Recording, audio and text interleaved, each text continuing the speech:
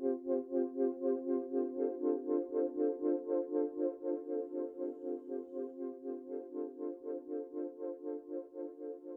so I study the hematopoietic system, which is the blood-forming system.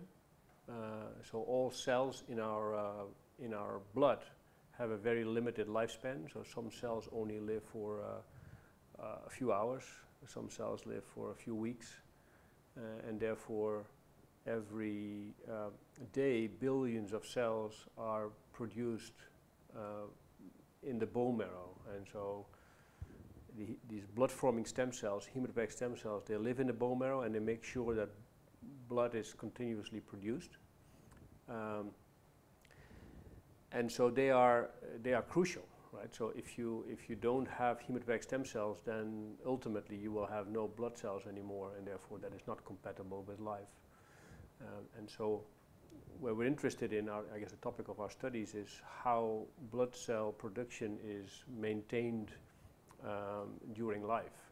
So you know, most of the time things fortunately go well, but also if you look in a hospital and you look in patients that develop hematological problems, typically they are much older, right, 65 years or older.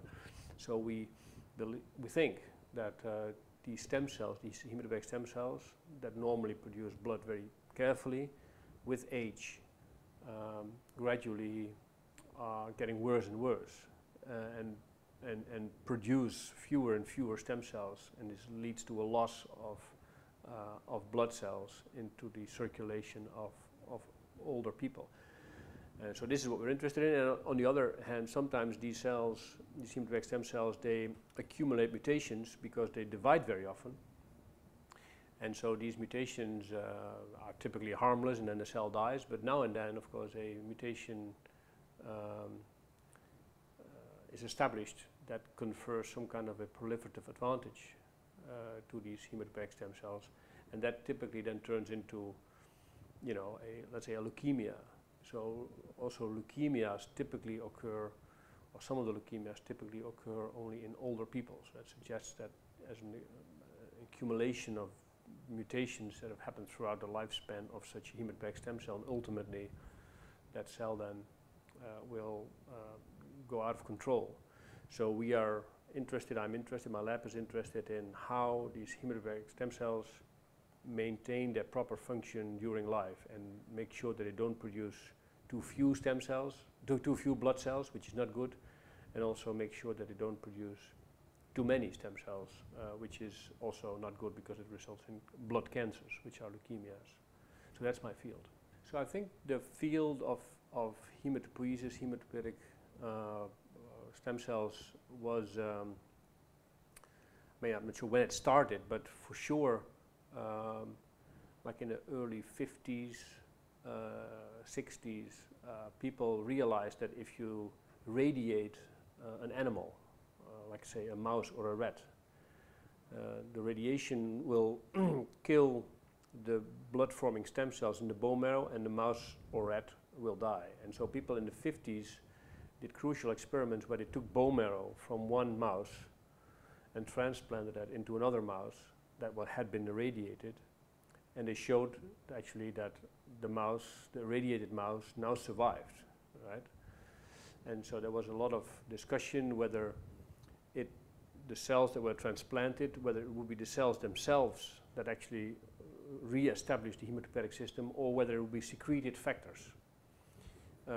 Ultimately, both turned out to be the case, but for sure, the field of stem cell transplantation, hematopoietic stem cell transplantation, bone marrow transplantation, originates from those days, like in the 50s or so.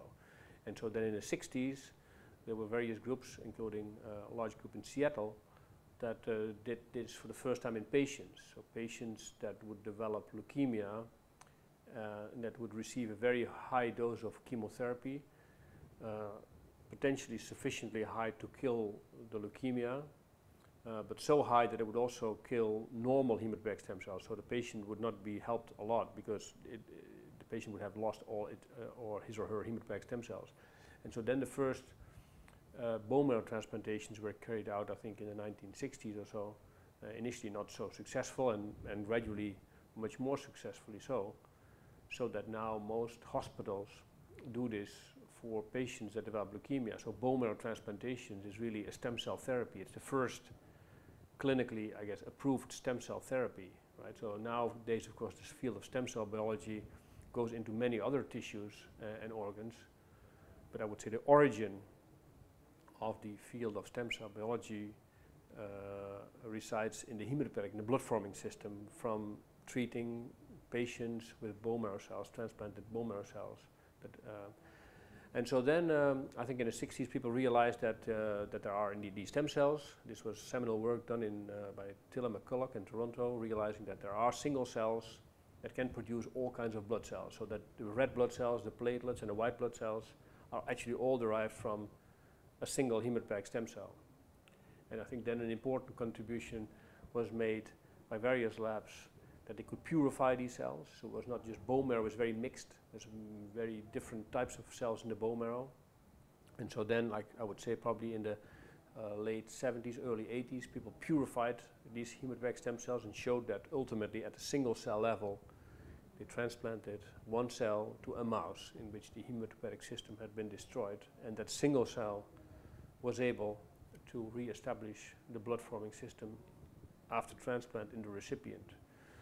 So that was all very descriptive. I think in the last, I would say, 15 years or so, we know which are the genes that contribute, that are essential for stem cells, right? So we know now a lot about how these stem cells reproduce themselves and which genes, transcription factors are important to maintain stem cell activity.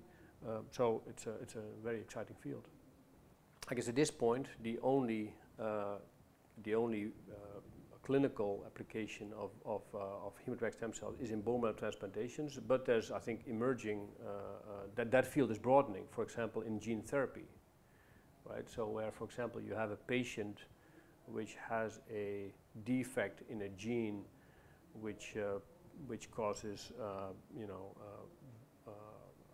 hemophilia, so there's no clotting of blood, or there's, no immune cells, or there's sickle cell anemia, or there's thalassemia. So these are, in these patients, there are problems with red blood cells. So these patients can be cured either by a bone marrow, they have a genetic disease, and so they can be cured potentially by a bone marrow transplantation from someone else, but more elegant and more efficient, you would think, is to take bone marrow cells, hematopoietic stem cells from the bone marrow from these patients, and introduce the correct gene that is defect in these stem cells, and that can be done, and then you transplant the corrected stem cells back into the patient. And so this is, I think, where stem cell biology and gene therapy meet, and we see now for the first time very successful clinical trials where particularly young kids with very serious diseases have been cured by these corrected autologous, patient-owned autologous corrected hematopoietic stem cells. So I think this is a very exciting time.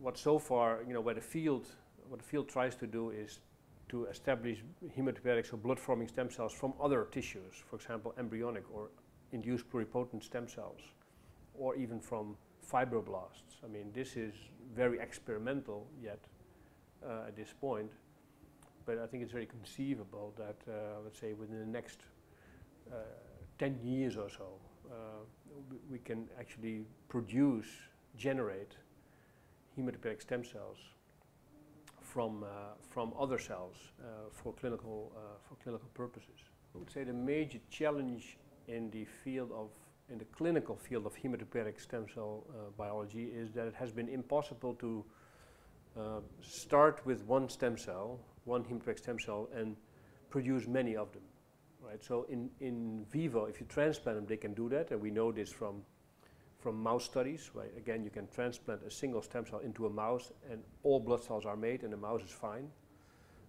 So these cells can do that, but to do that in vitro, so outside of the body, has become very difficult, or has been impossible, right? right? So it has been impossible to take hematopoietic stem cells, put them in a dish, add growth factors, and then multiply them so that you have many more, and transplant those. And so for some of these clinical applications, that would actually be very good.